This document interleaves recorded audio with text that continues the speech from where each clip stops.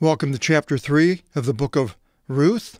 Last chapter we see where Boaz took Ruth under his arm, so to speak, as far as giving her some leeway as far as what she could do with the gathering, the gleaning of the fields that he owned.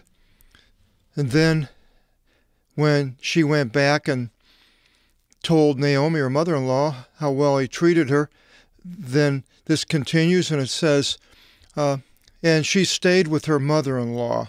So she went back there. And her mother-in-law, Naomi, her mother-in-law, said to her, O daughter, in the Thigatir, we have a transliteration there, the spelling, in no way shall I seek rest for you, that a good thing should happen to you. She's not going to stop until she finds something good for Ruth that would make Ruth happy, satisfied. I'm sure that Naomi loved her very much, and especially seeing that how Ruth stayed with her through thick and thin. Now, a mother-in-law, a mother, it's amazing how God has given mothers a certain ability to look and find out what the children are doing. Amazing ways. My mother had me when she was 44 years old. She was in her 90s. I lived and took care of her for a few years, and boy, I mean, she just knew everything I did. That's all she had to do was sit and figure out what I am all about, what I'm doing.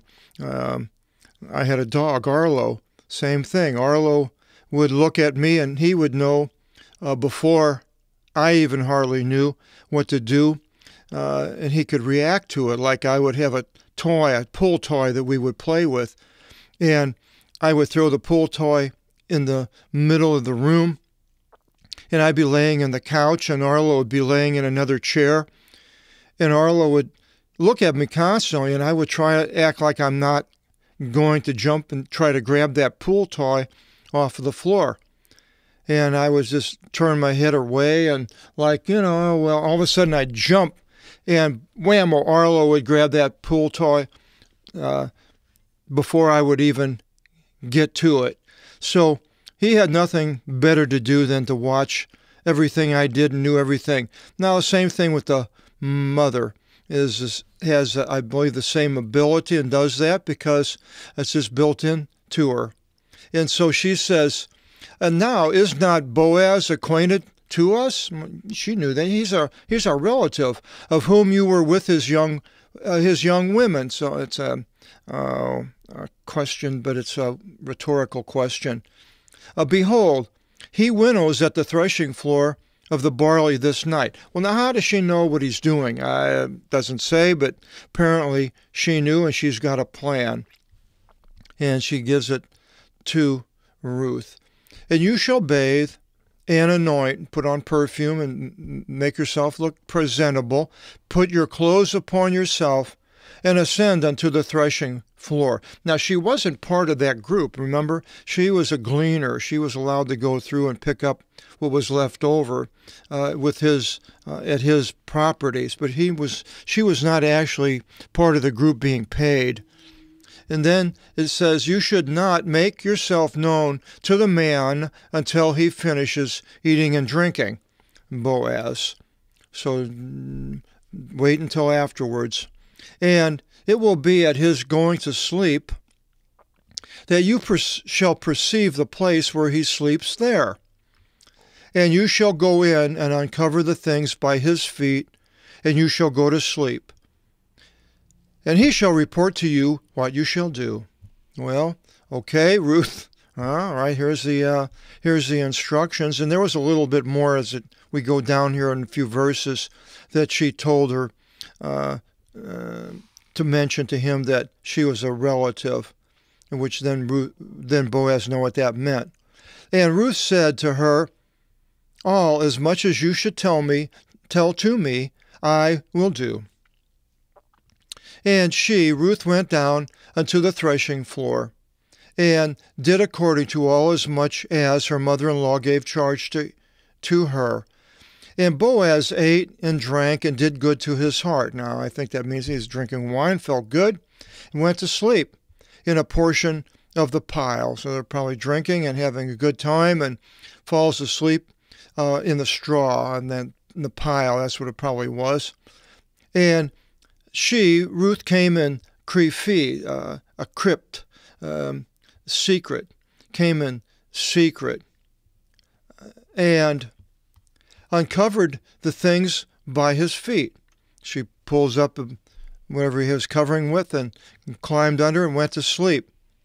And it came to pass at midnight that the man was startled and disturbed.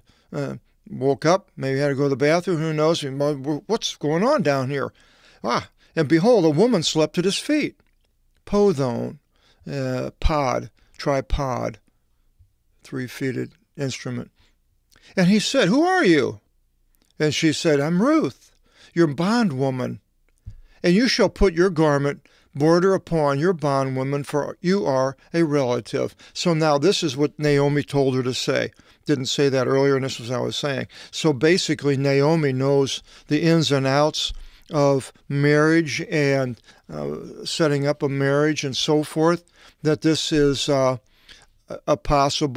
possibility of a marriage between the two. And Boaz said, Naomi said he'll know what to do. Boaz said, Evlogimeni, eulogy comes from that, a blessing. You are by the Kyrio Theo, Lord God, daughter, for you did good in your mercy at the last over the first. For you to not go after the young men, whether poor or whether rich. Well, the mercy was for him, that he was being blessed by this young woman who apparently wanted to be attached to him. And he says, "And now, O daughter, do not fear." Don't fear, don't worry. That's going to be okay. The imperative. Whatever you should say, I will do for you. For all of my people of my tribe know that you are a woman of ability. And now, truly, I am a relative. But indeed, there is a relative in the land who is over me, a closer relative than he would be to her. Now, apparently they had these laws as far as the marriage and who was left over and who would marry who, and I don't know all the ins and outs of this thing, of these ways that they had back in those days, but you can gather that this is what it was. This had to do with the relationships in families. And he says, you lodge the night. Imperative, lodge here, stay here. And it will be in the morning that if he should act as next of kin for you, well, good. Let him act as next of kin. But if he should not want to act of next of kin for you, I shall act of next of kin for you.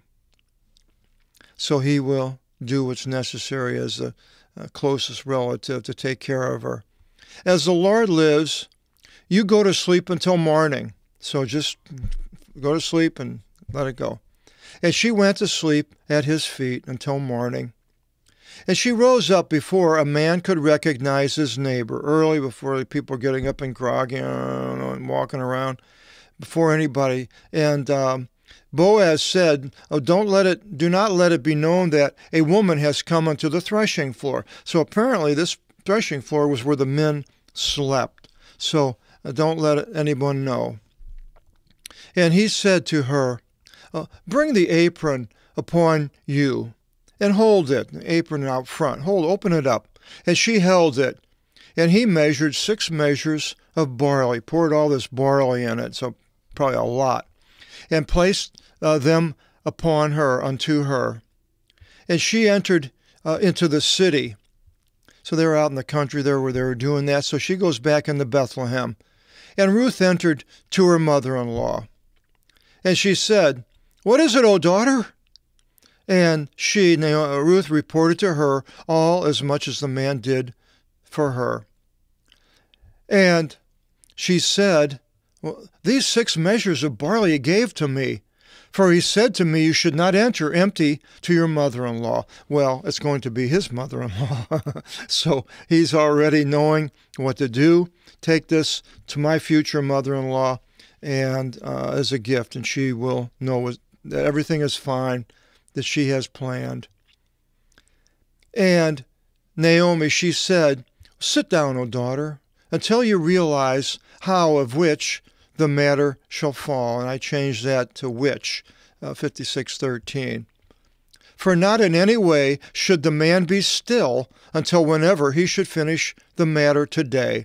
And this is an important thing in his life, probably the most important thing in his life, marriage. I can't imagine anything else.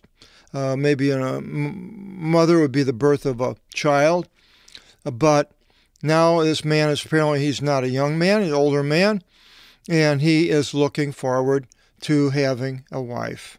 And he's going to do what he needs to do.